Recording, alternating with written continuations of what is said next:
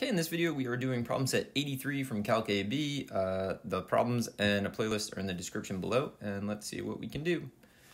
Number one, evaluate the integral of sine of 8x dx. So I'm going to try to show you how I do these in my head. It's hard to do that because, obviously I'm doing it in my head, but what I like to do is I think of it as, it's the integral.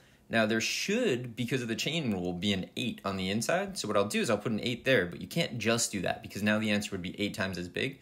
So I balance it with a 1/8 on the outside. Now I've made the inside perfect. It is perfectly like sine of u du. So what I'm going to do is the derivative of, what am I doing here? The antiderivative of sine is negative cosine. So I'm going to get, there's the 1/8. Now I'm going to get negative 1/8 because of negative cosine, and then 8x plus c. So that's how I usually do these in my head without really showing work. It's hard to explain exactly what you're doing, but let's do it on the next one. So I'm leaving that little gap there. Now, if this is just the derivative of something of 5x cubed, there should have been a 15x squared on the outside. So I'll put a 15 and then a 1/15 to balance it out. And now the inside is perfectly the derivative of sine, right? Sine of 5x cubed. So I know that my answer is going to be 1/15 sine of 5x cubed.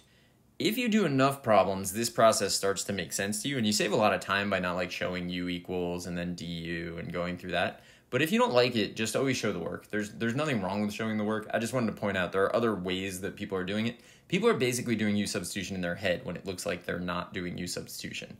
That's what I tell people all the time, because I'm pretty sure that's what I'm doing in my head. I'm just doing the manipulations without showing them. Let's look at a new problem.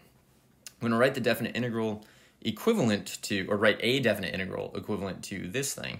So this is where we want to find a delta x and x sub k and figure out what f of x is. So for delta x, it's usually just a constant, well, not a constant, it's a multiple where usually n is in the denominator. In fact, always, I think. So I'm going to say delta x is 1 over n. And then once I say that, I now need to figure out what I think x sub k is. I'm going to choose x sub k to just be k over n, right? And if I make that choice, it'll determine what f of x is, what function am I plugging x sub k into. So it would be the square root of 5x sub k plus 3. The function must be the square root of 5x plus 3 if I make this choice. But let's write that down. Once you have x sub k, you need to find x sub 0 and x sub n. That's going to be where your integral starts and where your integral stops. So when we plug in here, we just get 0 and 1. Now we said if x sub k is k over n, then we're doing the square root of 5x sub k plus 3. The function should be the square root of 5x plus 3. And now we just write our integral. So our integral is going to be the integral from 0 to 1, square root of 5x plus 3, and then dx. Okay, so that's one way of doing it, but there are other ways. So another, I think, kind of straightforward way is to say that delta x is 1 over n. Make x sub k be 5k over n plus 3. So I'm going to actually make my choice of x sub k to be the entire thing inside the radical, right? So now you're just doing radical x sub k, which means our function would be square root of x. Oh, I forgot. We have to find, once you know x sub k, you have to find x sub 0 and x sub n. That's where the bounds come from, right? But if you plug in 0, you get 3. If you plug in n for k, you get n over n is 1. 5 plus 3 is 8. So we get this. And then our function, we're doing the square root of x sub k, so it's square root of x. And our integral becomes the integral from 3 to 8 square root of x dx. You might notice that if you do u substitution on the left integral, you will end up with the right integral if you change the x's into u's. That's going to happen all the time because numerically, every integral that we can write based on this limit will have the same value. So they're all going to kind of u substitution their way back to the original, to the same thing, maybe not the original. All right, let's take a look at another one. Evaluate the integral of 2x minus 5 over x squared minus 5x plus 6. Step one on these, anytime you have a rational function, if it's a proper rational function, meaning the degree of the numerator is less than the denominator, you always want to try to just make u equal the denominator. So I'm going to do that. If that's the case, then du is the quantity 2x minus 5 dx. This is actually perfect, right? Just make your substitutions. This is unusual. We don't usually get them that are this straightforward in the problem sets, but that's nice. Natural log absolute value of u plus c, and then u is x squared minus 5x plus 6. So finally, natural log, absolute value of x squared minus 5x plus 6 plus c. Straightforward problem. Nice. For b, it's the integral of 4x plus 1 over the quantity 2x squared plus x minus 5 to the 6th. So I'm going to try again. I'm going to make u equal the quadratic thing. And then du will be 4x plus 1 dx. So this is looking good also. Let's make our substitutions. So our integral becomes du over u to the 6th. I definitely would rewrite that as u to the negative 6 du. Even if I don't write it on paper, I'm definitely in my head rewriting that as u to the negative 6, because then I can do plus 1 times the reciprocal. So plus 1 times the reciprocal gives me negative 1/5 u to the negative 5th plus c.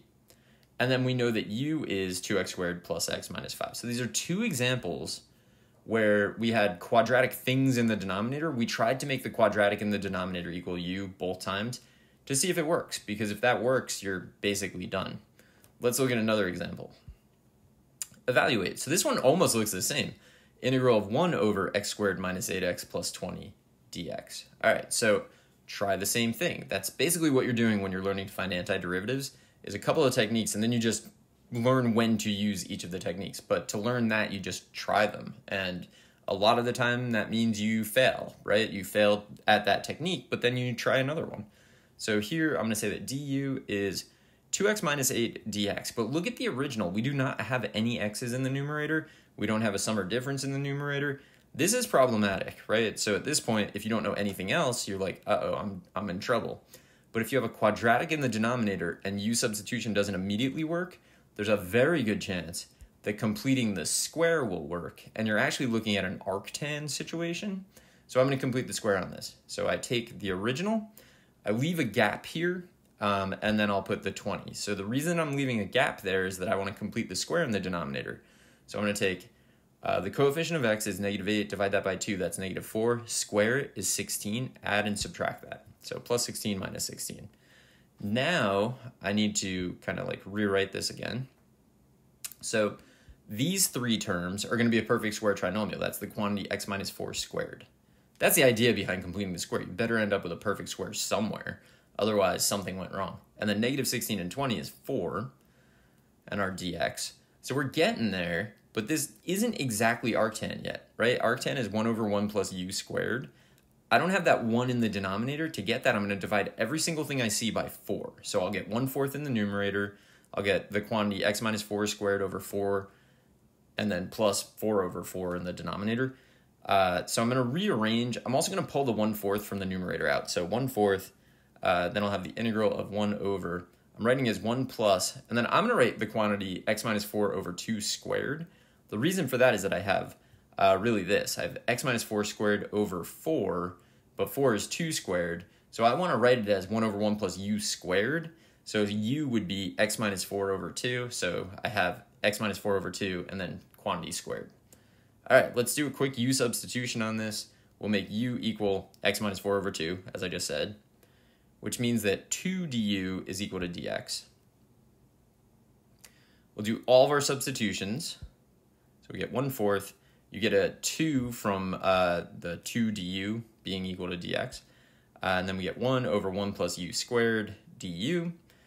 That's definitely arctan, so this will be 1/2 arctan of u plus c.